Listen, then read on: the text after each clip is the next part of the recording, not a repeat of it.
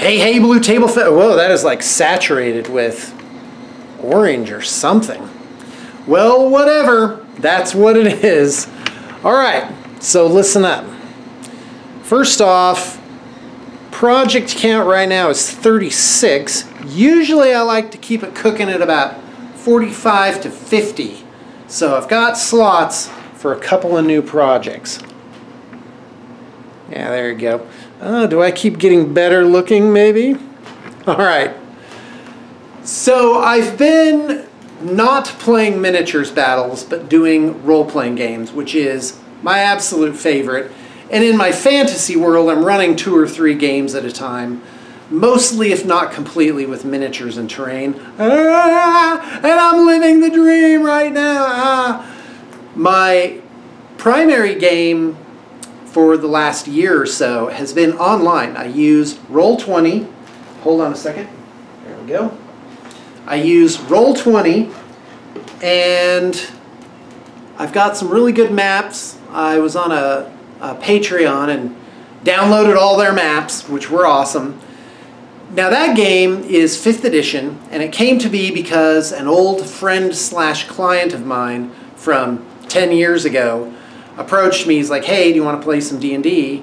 Oh, by the way, would you run it? And I'm like, all right, awesome. I'm going to do a whole thing based around you. And so I got an old high school buddy of mine in on it, and my 20-year-old son, and also a guy, apparently an old Blue Table fan, a younger guy from the South named Glenn, and he runs a place called Mind Tour Gaming, I think it's called. So I'm going to give you a link in the liner notes. So go subscribe, support him with your likes and positive vibes at least, because he's really good. He's a great human, and he's a great dungeon master as well. And that's my group. I really, really, really enjoy it. And I've been thinking of adding maybe one more person. I don't know what I'm going to do. And at first I thought I'd just do like a throwaway adventure. I didn't know it would turn into anything.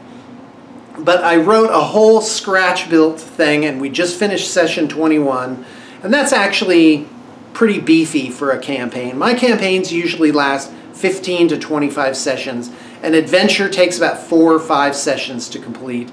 So a whole storyline. And of course, campaigns for a role-playing game can last many, many, many, many years and have different groups and interconnect somehow. So there's that. And the setting was supposedly Hyperborea, which is an old school rules type game. OSR is the shortening for that. And that's sort of a movement in the role-playing game community to get back to 70s, 80s type of role-playing games. And there's a lot of great companies that put stuff out for it. Goodman Games, there's one, Dungeon Crawl Classics, and I really love it. I wish I had more time for that and had a group that was interested in that type of rules system. But everybody knows 5th edition. It's the 40K of the role-playing world. And, oh, by the way, I have to keep my eyes on my phone. I'm expecting a client to come by. And he may be here right now. Hold on a second. Hello?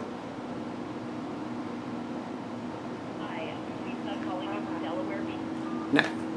Spam call. Yeah, want to help us commoners out? Take care of them robocalls. Make those go away. It's eating my life. There's a thing you can do on your phone, an Android at least, like star 662 star. Don't quote me on that. Do a little bit of research on it, and it'll take those spam calls and automatically just block them. It'll be like they're not going to give you the option to pick up. All right, let us continue. So the Astonishing Swordsmen and Sorcerers of Hyperborea is the setting, and it's a pretty cool setting. And I was going to follow it, but I ended up basically just homebrewing and doing everything from scratch. And my games tend to be pretty overpowered. They get out of control quick with all the magic items I give away. And character generation is just off the scales. in terms of what you can get, and it gets broken pretty fast. And my son's character at 8th level does like 150 damage a round with the stuff that I'm like, I didn't think it through, so now he's firing 6 things a turn, and away we go. But none of that matters. I challenge them. I make interesting opponents, interesting tactical scenarios, an interesting story. We've had an amazing amount of fun with it. The group is on ice, and by the way, they show up every week. No one's late. Everybody's ready. I'm ready. I'm a great DM. I really should be recording my sessions because I hope to put myself out there for not just paid DMing, but doing a Valhalla type thing. And by the way, that's just for fun. Something that would be interesting to do. All right, let's move on. The second game that I'm running is Dune. Dune. Now, I read the books back in the 80s when I was growing up. Not the books, I actually just read the first book. And it left an impression on me. I really liked it. And now, of course, I'm rereading the first book, and everything like makes more sense now. It's much richer, and I love it. The game system, I've talked about this before. I don't think I have the rule book around here. But the rules system is really good. It's put out by Modiphius. They do get a shame on you for poor editing. Oh my gosh. Like multiple mistakes per page of just like, really, dear Modiphius, let me just read your books. In 10 hours, I could probably get rid of at least 2/3 of the things that are inconsistent. I mean, geez. Well, you know me, I don't like to complain about stuff, but that's just plain, because it's so beautiful. The art is incredible, the layout's incredible, and it's just like, what? So like, for example, the skill Mind Palace, when you look it up on the list of talents, they're called, it says Mind Place. So the spell check didn't catch it, but it's not right. So Mind Place, Mind Palace. All right, so Dune, 3 weeks, so we didn't have any role-playing last week, which was Thursday, so all 3 of my games were axed. And the fact is, over the holidays, you just can't get everybody together. Or you got to find people that still want to get together. So with Dune, that required more preparation than anything. It's a hard science fiction setting. It's based on somebody else's ideas, so I can't just sort of make things up as I go along for the most part. I've talked about this in another video. And my first session, I had 8 people sign up. I had 8 people signed up, and guess how many actually showed up? 1. I had a session with like 1 guy where we made his character, we made a house, we talked about it. And that was good because I realized that first session I would not have been ready.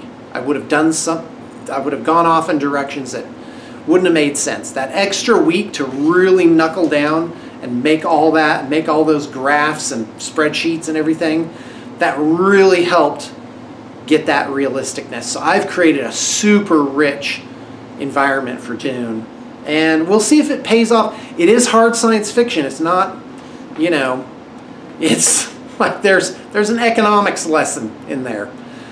And yeah, I'll be making a video about that. You guys will possibly be impressed. And I'm excited for it though, because everybody loves Dune now, and I'm getting these old fans, and since I'm doing it right and doing some really amazing things with it, maps, miniatures, I've got so many NPCs. I've been creating whole houses of people and their motivations and what are their skills, and so much. Like, I need spreadsheets with multiple tabs to sort of track everything, but it's coming together. This really muscular story that I want to tell. It's really amazing. And so there's that. That's Friday nights. It's in person. My second session, I had 6 people. That was really solid. Tomorrow, I think I might be cracking 8. And that's going to require some fancy footwork. Like you're really, when you get to 8 players, that is, excuse me, a different game. Yes, I'm drinking out of a mason jar. That's my Oregon Ritz. All right. Yeah, that's drinking out of a mason jar is like comforting to me. All right. My last game, I had an artist slash friend of mine contact me and say, listen, I want you to run Dungeons and Dragons for my family and friends and drive out to my place to do it. I'm like, all right, I'm up for it. Let's do it. And I'm bringing my 20-year-old son with me. I told him he didn't have to do it, but he was into it. Yeah, that's weird. My guy hasn't shown up yet. He's probably caught in traffic. Traffic can get bad in Salt Lake. All right, now. So, I was like, all right, I want to do my own thing. I want you guys to come into my setting. And he was like, actually, we've all talked about it. We don't want any homebrew, and we don't want any house rules. We want to learn to play 5th edition Dungeons & Dragons strictly by the book. And I'm like, awesome, let's do it. That's a little different than what I normally do, but it's good. And what I've learned is, by running my first game, the Hyperborea game online, is that I really didn't give 5th edition a chance. It's been well play tested, obviously, and frankly, working with within the parameters of that system is pretty good. Like, it works well. It definitely has a feel. It's not as crunchy as Pathfinder. And you guys know that since 2008, I was running Pathfinder 1.0. And by the way, I have 210 Pathfinder books, which I'm 1st edition, which I'm trying to sell off. And there's groups that are interested in that. I could do it real easy if I wanted to ship them, but I don't know. I think it's like 120 pounds of books. Like, it's not, yeah, like a book. A lot of them are modules. Yeah, probably an average of £1 a book. Yeah, it's a lot. It would be really expensive to ship them. But on average, if someone wanted to buy the whole lot of them, I'm putting them up for $4 a book. That's cheap. And that is really something else. So anyway, Pathfinder's super crunchy. 5th edition has some technicality to it. It's not bad, and it would take very, very little to get it to where I think it would have the granularity and the miniatures, the suitability for miniatures battles. That's really the thing. And so I went back, I tried to find an official publication for 5th edition, and I finally settled on Isle of Dread, which is an old, I think 1979 module that used to, it was super common. There were like a zillion of them everywhere. And it's where you end up on like this, it's like a Jungle Island, King Kong, Conan the Barbarian, swords and sorcery type of thing. And it's just perfect for what I want to do. And I'm reusing the miniatures from the Badlands game that I did for Valhalla. And I'm super excited about this, because that game, with the Isle of Dread game, which is in person, will have miniatures as well. So I'm running the 2 miniatures games, and I have a collection now where I can take almost any module, and I just already have the miniatures for it. I have a video somewhere in my channel where I got everything out and showed it, and I did not know. I was like, oh, it'll probably take about an hour to set things up. No, it took 3 hours with 2 people to get everything out and break it down and put it back in the bins.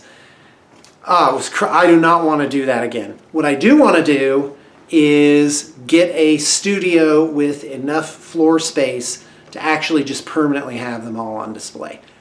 That'd be awesome. No more bins for my miniatures, only display cases, or probably display shelves.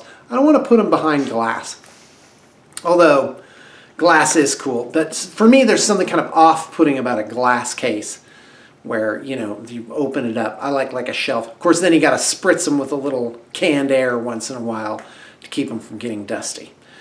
All right, guys, well, that's about 15 minutes. Listen, I'm still alive. I'm around. I'm cracking it every day. Blue table painting is alive and kicking amazingly. Almost at 18 years. I started soloing in the summer of '03. Officially started in January '04. And I've just been going and going. And I like it, and I've wrapped my head around it. I'm 52 now, guys. Can you believe that? I started it when I was, what, 34? I think, 35? And yeah, that's right. That adds up. That math checks. And it's been really good. It's been a ride. All right. Well, those are my games, and that's the miniatures battles that I'm doing, and that I really enjoy most is miniatures battles as storytelling. And I do plan on getting another 40K army going and go to local tournaments. The tournament scene in Utah is crazy. There's like 2 tournaments a month around here. I mean, there's a lot going on and a great player base. I mean, if you're into 40K or miniatures battles in general, Utah is an amazing place to be for it. It's just really outstanding. Yeah, that's really weirding me out. I wonder where my guy is. All right, well, off I go. Thanks for tuning in, and definitely get something set up over the holidays. I would love to have it.